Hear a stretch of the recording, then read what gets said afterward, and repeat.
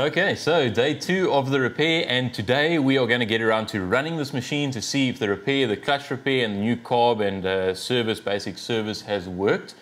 We've also got the guy next door competing with his leaf blower again, so I'm sure we're going to make some noise with this.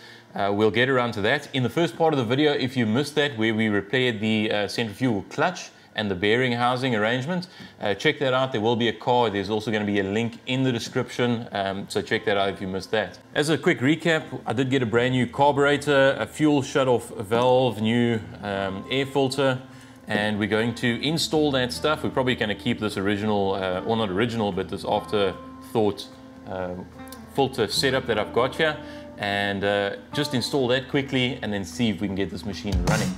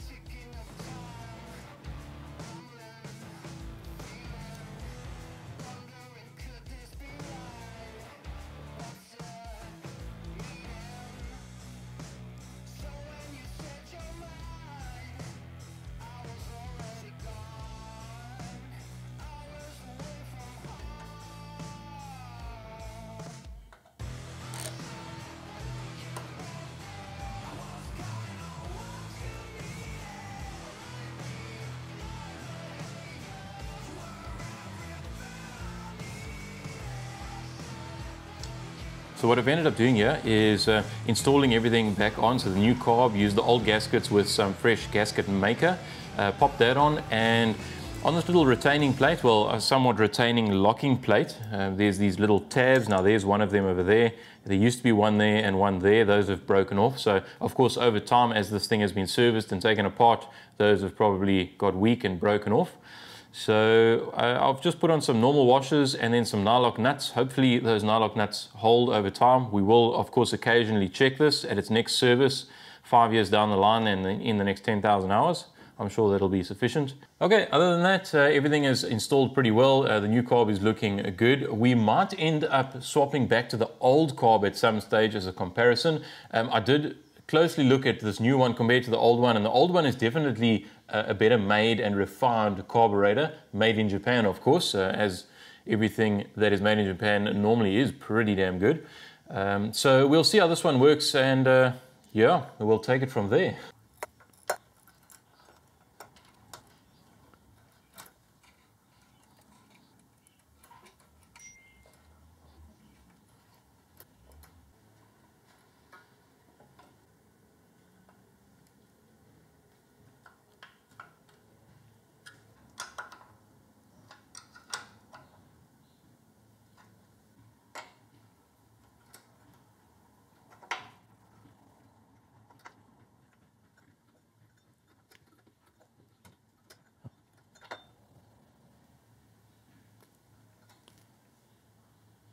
Turns out that the new fuel shut-off valve that I got is not of the correct thread, or the thread in the tank is slightly damaged. But anyway, it wasn't threading in very well. So I'm just going to use the old one for now. I mean, this one is working. It's just the filter element that wasn't working, and I did a quick repair to the actual inside of this this lever. So this one was working. Let's try use it and we'll see what happens.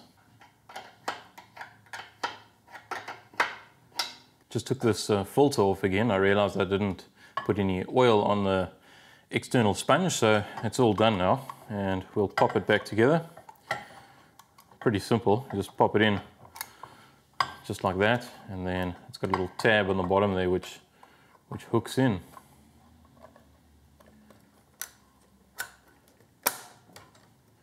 Cool, we are pretty much all good to go. New carb is on, filter, tap, everything's good to go. Tank's full of fuel, and you can see there's nothing in the filter at the moment. We'll just open the tap up here. There we go, it starts running, starts filling up. So this is definitely going to be the first start. Wanted to share it with you guys. Let's hope I don't have egg on my face now and have the machine not start. I wonder why the fuel's running so slowly. I wonder if there's not a blockage or something. Didn't really test that. Let's pull off the sort of tube or the feed line into the carb. Oh yeah, there we go. The fuel is running onto the grass, so that should kill the grass pretty quickly. Maybe just pop that back on there. Yeah, maybe after we start it'll fill up. Oh, just thinking about this now, we should have checked the spark plug. Yep, checked, and I think we are good to go. Two things that I didn't check was the idle screw setting and the idle mixture setting. Got these two screwdrivers. I suppose we should try and do it now. That would be the right thing to do. Let's just pull it, see what happens. Put the choke on.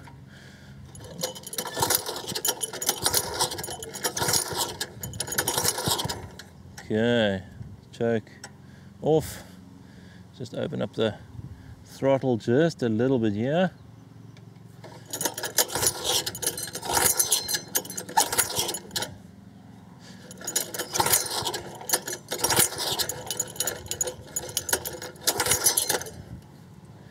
Should we open it up some more?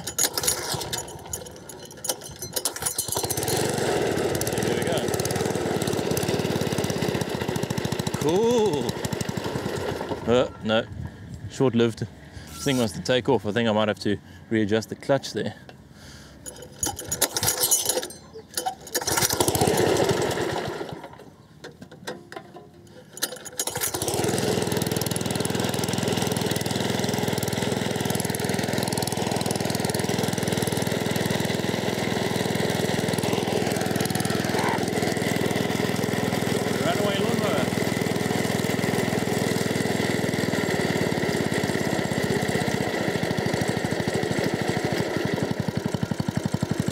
Dingus, almost had a runaway lawnmower there.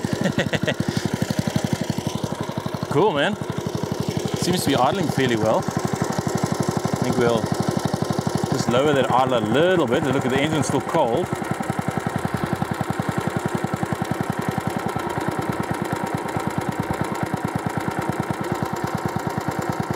There we go.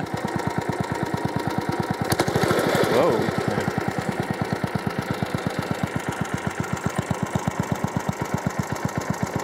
It's cutting along nicely now, I think. Nope. Well, I'm pretty stoked with that as a first try. Yeah, pretty stoked with that. I'm not too sure, maybe you guys know, let us know in the comments. This idle mixture setting, it's 5.5 turns out. Now that's how the carb came out of the box. I think that's a bit rich actually. So I'm going to screw it in and we'll see what happens. Hey, lacquer, man. Let's go. Half. One. So we're going 1 turn in. So I think going in makes it leaner.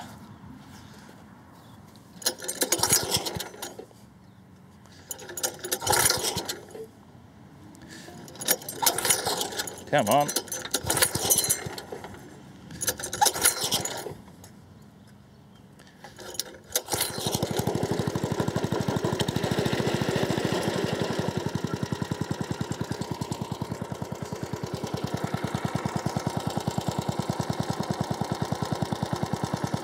Okay, so let's try this now. We're going to go leaner.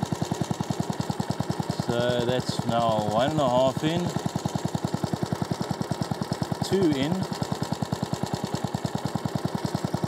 2.5 in.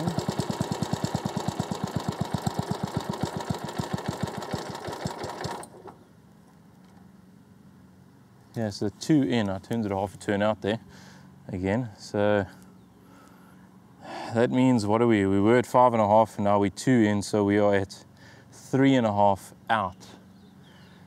Yeah, I don't know, seems to be doing quite well.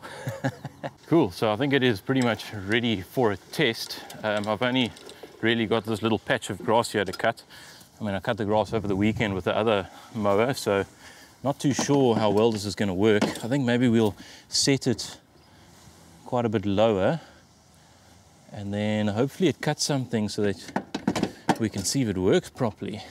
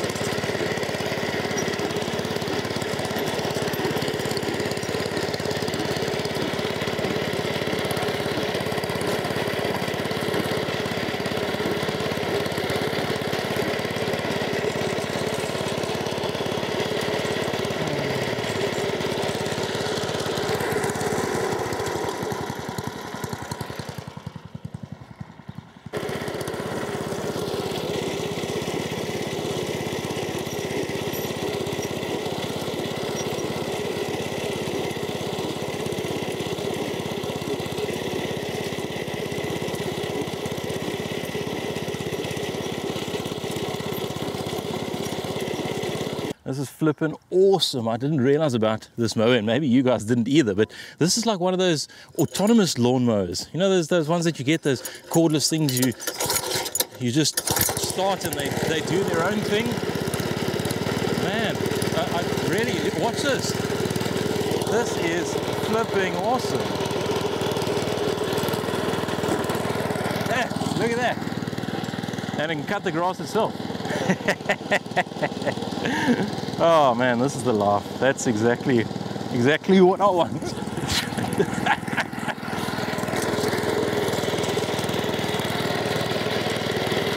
Okay, maybe not.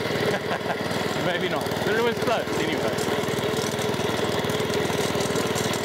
Have any of you guys had any experience with those electric lawnmowers that you get, those autonomous things? Maybe that's something for the future, right?